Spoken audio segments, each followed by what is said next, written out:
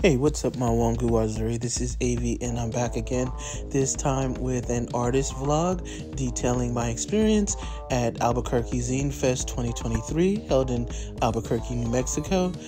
We started out the morning super early, 4:30 in the morning, to drive down.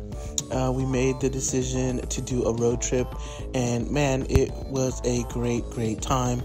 I'm used to driving quite a bit, either to LA or to Portland, but the drive down to Albuquerque is unique, and we did hit the sunrise once we got on Highway 5. The one fun fact is that Highway 5 turns into Highway 40 at some point, but I think we also hit Highway 58.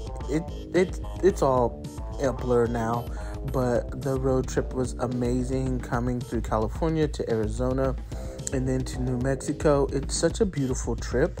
We had to get there by Friday because I was due to take part in a zine reading. The zine reading was at Quirky Books with 3 other readers. I really love the scenery of Albuquerque and couldn't wait to get out and explore the city a little bit. Quirky Books has an amazing staff and a great venue for reading. I got there super early because I was so juiced, so excited. So I was going to be second up after Gustavo Garcia and Natalia Toscano. Project-based, right? How we could create together, especially in a time that felt like we couldn't do anything in collectivity, in collaboration. There was a small but very supportive crowd, organizers and staff from the bookstore and organizers from the fest and family and friends. I remember something that she said, and visions, and so that's kind of where our zine press emerged, not only to support each other as zinesters, but to also help others. I always get a little nervous, but I really love sharing my art and comics. In Oakland, California, where Zombies invade Oakland. But it was visually heavy. You'll see a lot of Oakland streets and landmarks in it. I'm not sure what's in pink poppers, but never feed them to your pet rabbit.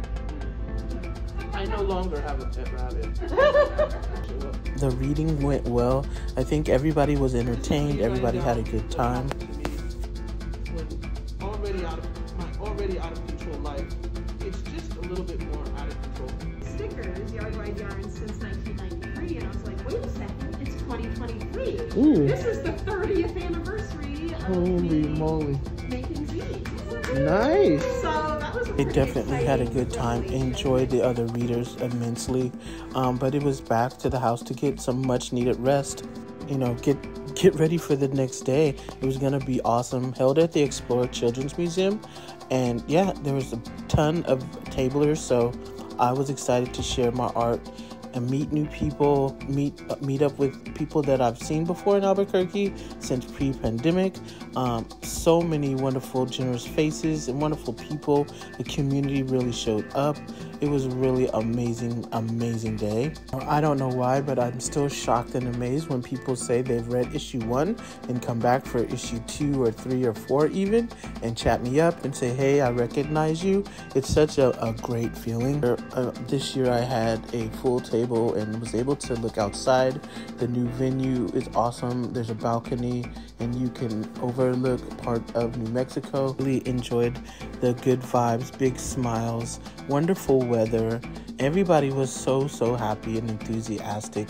I couldn't have wished for a better venue. Again, thanks so much for watching. Comment, like, and share. Make sure to subscribe.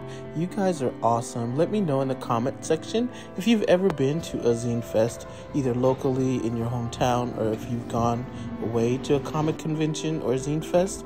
The venue again was amazing. I didn't get to explore it as much as I'd like. I was super grateful and loved the home of my friends that we got to hang out with. They decorated for Halloween, and we had fun singing karaoke after the fest. What's going on? As funny as it was, they didn't record me singing, so I guess you missed that. Do what you want. But we all did get up and sing and have a good time. Come on. So I guess you'll have to wait till next time to see me. But my friends were amazing, and I really ended up staying up past my bedtime.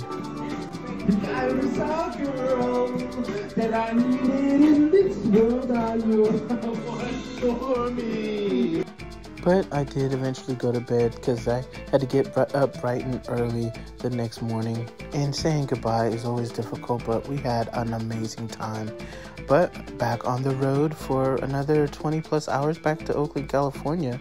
And the ride is not hard, but it is long. However, I will say I do get freaked out by the 18-wheelers. Once it goes to a 2-lane highway, it's a little close for comfort. But this is a great and epic road trip. Like I said, I had a blast. It was really, really fun. Yeah, and road trips are they're always great. I mean, until you run into rain, which we ran into some crazy weather in Arizona, and it rained pretty hard.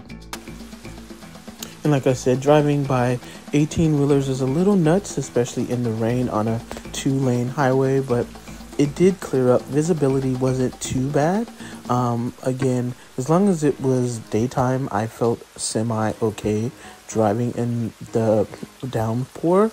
I don't think there's too much thunderstorms or lightning, but it was at some points, like I said, a little hairy and concerning, but we made it home fine. I did get to see some amazing sunrises and sunsets, so that is something that I always remember. It was so beautiful and calming after all that rain and downpour. So if you've made it this far in the video, thank you so much for watching.